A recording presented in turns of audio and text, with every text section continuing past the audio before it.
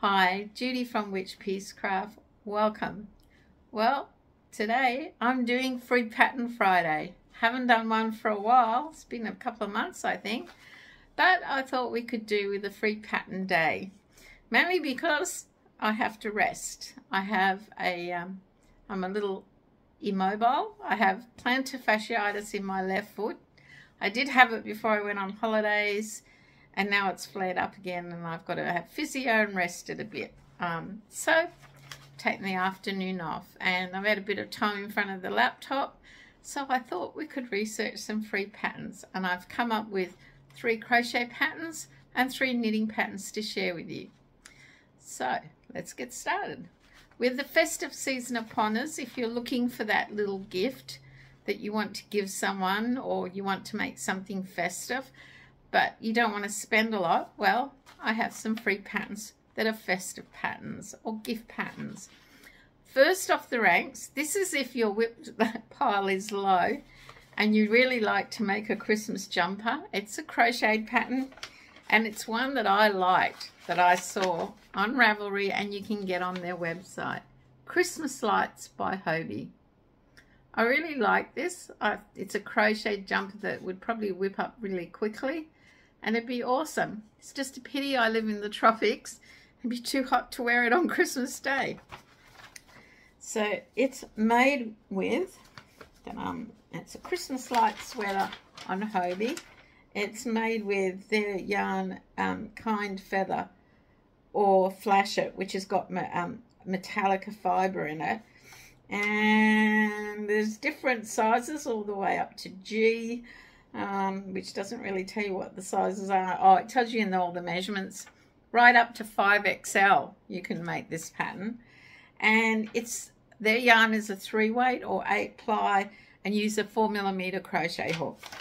So there you have it. I think that's really cute and look good on Christmas Day in a cold climate. Christmas Lights jumper by Hobie.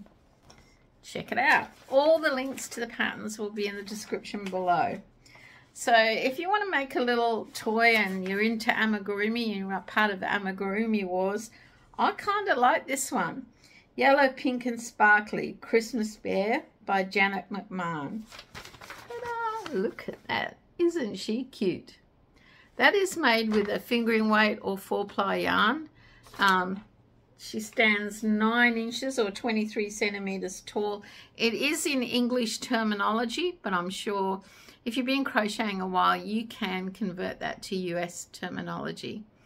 But yes, Christmas Bear. She's very cute. Hook size 3mm and 2mm hooks. You need stuffing, and you could make it in any color and make it Christmassy. Put a Christmas dress. There you go. Christmas Bear crochet pattern number 2. Won't be a moment. Sorry about the lighting. It's very, very dark outside. We're expecting rain. It's quite late, and yes, there's a bit of air traffic noise, so I thought I'd pause it when the big one was going over.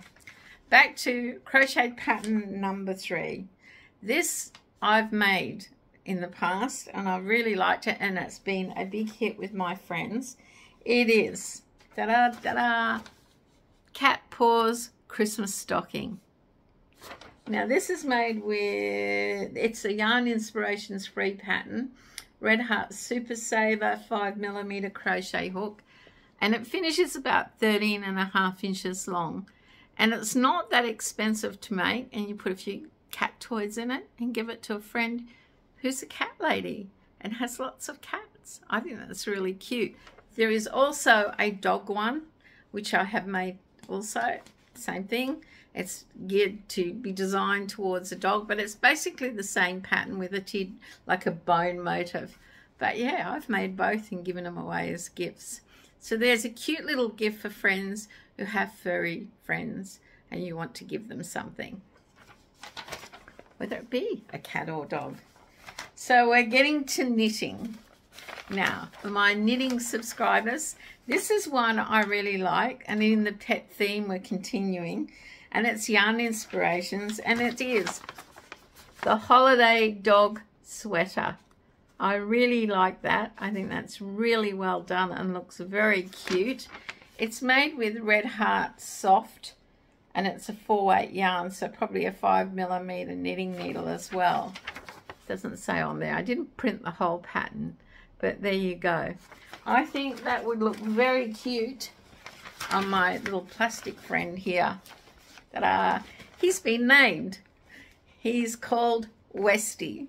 His first knitted garment he modelled for us was a pattern by Stephen West, and Barbara, a subscriber, suggests we name him Westy, and that is going to be his name.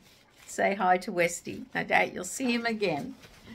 So yes, that's a very cute little jacket for a furry friend. Or I do know of someone who actually makes dog coats for a rescue charity in the Northern Hemisphere, and that would be good for that too, because you could make it in different scrap yarns.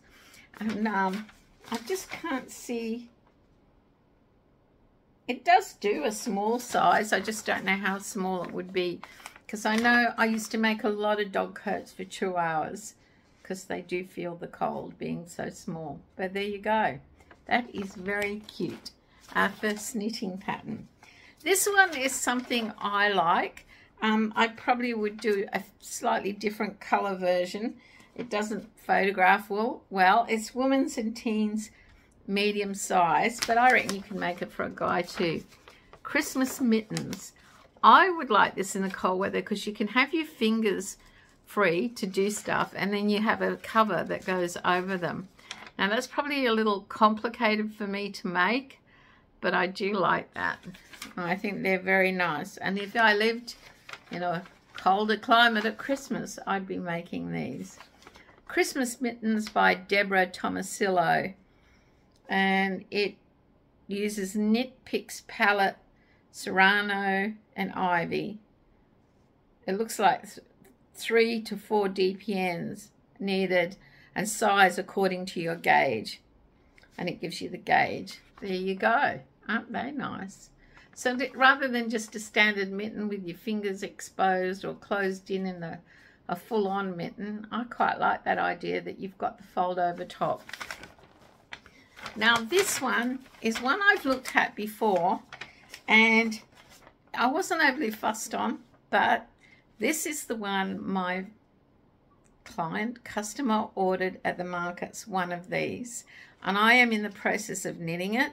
It is ribbed and it is a little hard on my hands, but it seems okay. I'll explain why I wasn't fussed on it when I show you. It is Frankie's Knitted Stuff Christmas Tea Cozy. She ordered one of these and another different pattern, which is a paid for pattern. She wants this one with the snowman. Now all those white balls will have to be knitted on. I may come up with a different idea. But so far, the navy blue part is turning out really well. She wanted the larger size. My fuss is the snowman. I'm not overly fussed on him. Close in the pattern, he doesn't look that great. And I would probably have given him a red hat so he stands out on the navy blue rather than a black hat. But I'll show you when I finish it and you can let me know what you think. Now, it's made in 8-ply 3-weight yarn. I am doing it in pure wool, most of it in pure wool. And it uses a 4mm and a 4.5mm knitting needle. And the whole navy blue part would probably be 50 to 75 grams of wool. But there you have it. A tea cozy for Christmas. Now I've dropped the clicker, so that'll just have to stay where it is. Anyway, guys, that's me for Free Pattern Friday. I hope you find something you make. If you do make any of these free patterns, please hashtag it with Free Pattern Friday AU, and that way I can find it on Instagram or Facebook or even put it on Ravelry. Make sure you tag me in to let me know you've made one of the free patterns. And yeah, if you've ever made one in the past, please leave a comment below and let me know how you found that particular pattern. It's always great to know the rating on patterns. Other than the Christmas stockings, I haven't done any of the others. And I'm currently doing the tea cozy.